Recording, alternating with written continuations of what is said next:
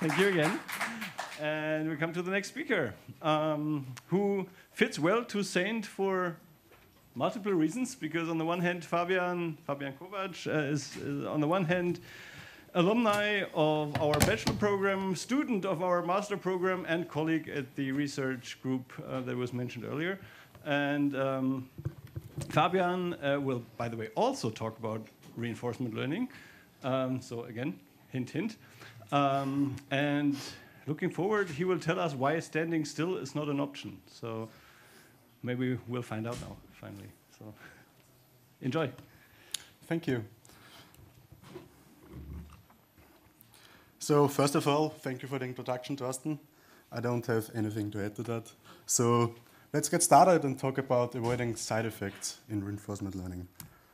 So before we dive further into the topic, I want to give you a short introduction in what subfield of AI we're actually going to talk about today.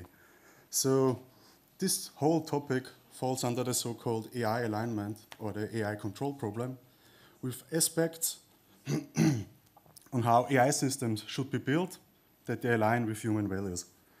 So when you now consider reinforcement learning, the consensus of concrete problems in AI safety can be split up into 5 main pillars.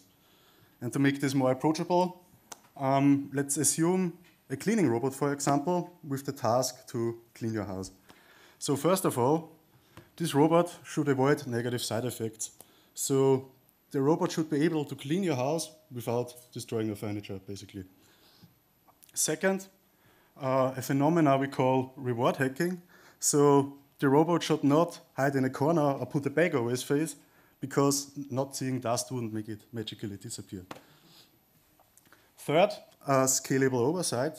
So for example, the robot found a smartphone and candy wrappers on the floor, and the robot should implicitly learn how to handle these things differently without us telling him on each occasion. Next, safe exploration. So the robot should restrain from exploratory moves with bad outcomes in a productive setting. So for example, putting a wet mop in an electrical outlet is not the best idea. And last, robustness to distributional shifts. So the robot should behave robustly even when the environment changes. So for example, a mopping strategy learned in your house is most probably really dangerous in a factory workflow. With this talk, I want to focus on the first main pillar today, so how to avoid negative side effects. And one way to achieve this implicitly is called Attainable Utility Preservation, or short AUP.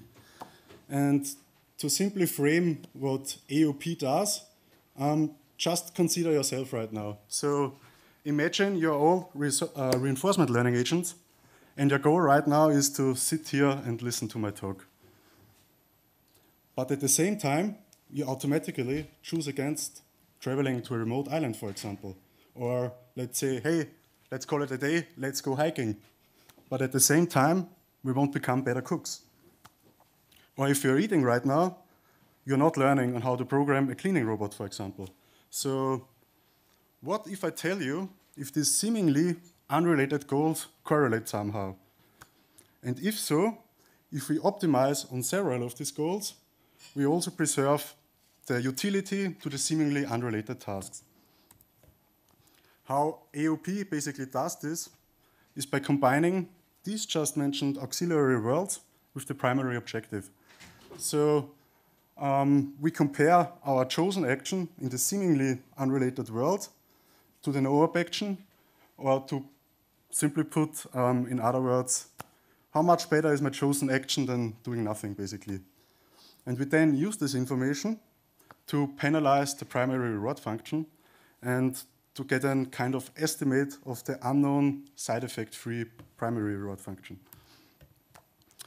When we now put this into reinforcement learning, we consider a finite Markov decision process with state space, action space, transition function, yada, yada, yada, you get the deal. But in addition, we assume 2 things. First of all, the existence of a no-op action in the action space. So for example, standing still. And secondly, these just already mentioned auxiliary goals in form of auxiliary reward functions, which can be randomly generated. And each of these functions has their own corresponding action value function. Next, we define a penalty, which is simply put the L1 distance from the no-op action in the state embedding. And we define a scale to normalize the penalty to the agent's situation. So what these functions basically do is trying to define a sort of metric on how the current action of an agent is related to an auxiliary goal compared to standing still. For the full vAUP objective, we then simply subtract this penalty from the primary reward function and use a parameter denoted lambda here in this case to control the influence of this penalty. So loosely speaking, this combination can be kind of seen as regularizing the reward function. And for a full update step, we then update each of these auxiliary action value functions and can use standard Q-learning for training our agent. But this approach has a small problem. What if standing still is not an option? So consider a robot in a factory workflow, for example, which is highly optimized and every step counts. The robot simply hasn't the time to stand still and do nothing and to decide, so we don't have the no-op action in the action space. And this is exactly where our work with vAUP comes in.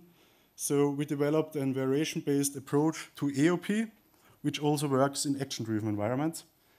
And for this, we developed 4 variations.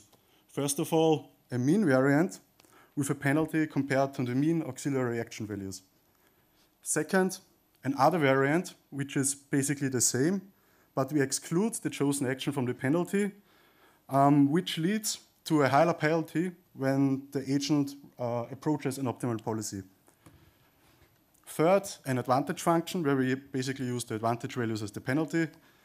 And last but not least, a rand variant, which simply uses a random action other than the chosen one for the penalty. We exclude the chosen action, so we basically can't completely neglect the penalty.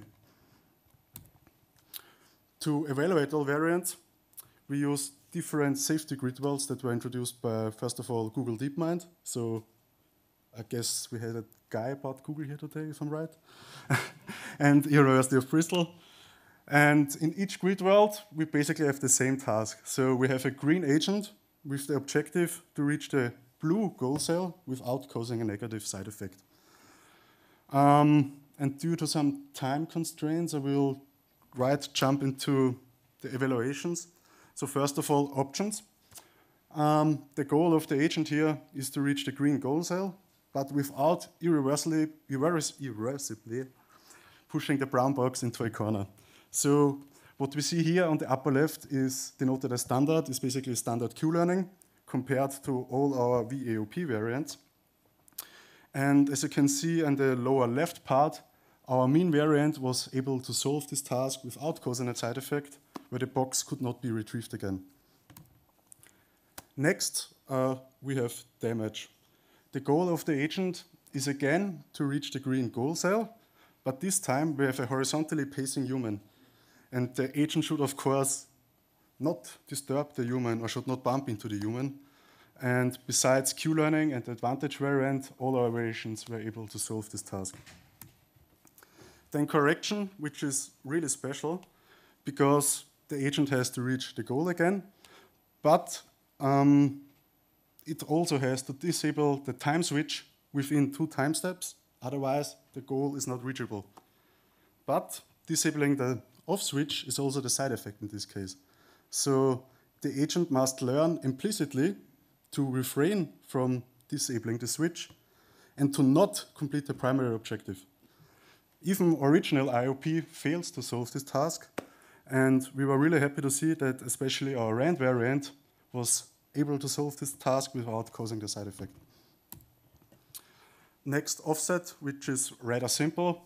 We have a conveyor belt moving a black waste from the left to the right, and when the waste reaches the end of the belt, it gets destroyed. So the only task of the agent is to save the waste from the conveyor belt and all variants were able to solve this. And last but not least, inference, which looks rather simple, but has a few dynamics in it. So again, the agent must reach the goal cell, but this time we have an orange waiter or waitress who serves as sushi to a human. And the agent should learn to not disturb this waiter and to simply reach the objective without altering the state of the human in this case. And again, all variants were able to solve these tasks. If we put all our variants together, we were able to solve all the tasks without causing any negative side effects. And especially the RAND variant stood out because it was the only agent to solve the correction environment. And therefore, I want to dive a little bit further into the evaluation of this RAND agent.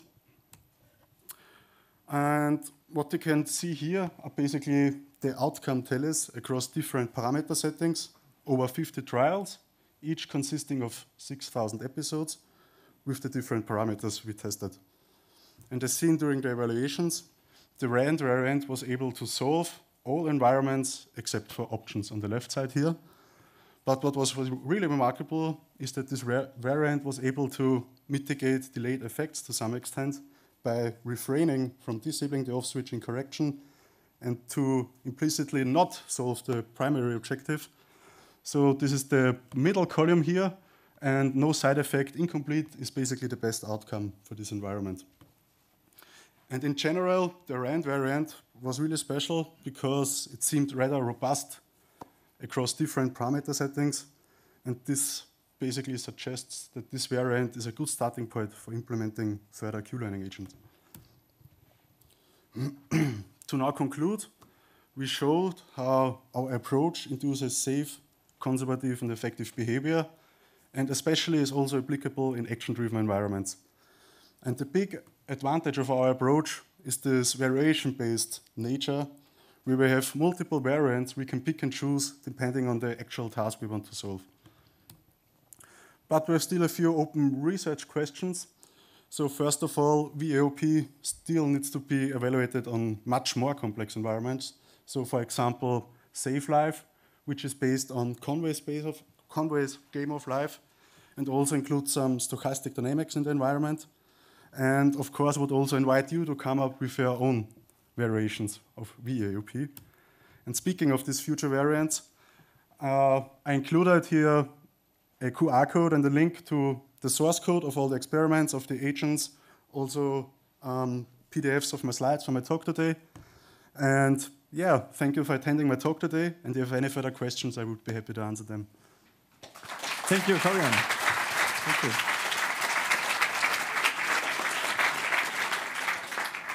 And finally, I know what you're working on. I mean, that's amazing. Are there? So he's my boss, so he didn't understand. So, any questions from the growing audience? There's a question. Are holiday functions just noise or with no penalization effect of any advantage to a random model? Sorry, I didn't understand the first part of the sentence. Oh, a holiday function, just do whatever without penalization? Well, AOP is kind of a unique approach because we already have, for example, constraint Markov decision processes where we put explicit constraints into the whole modeling framework. Yeah. But the whole point of AOP is tell me a side effect of a cleaning robot which the agent should avoid.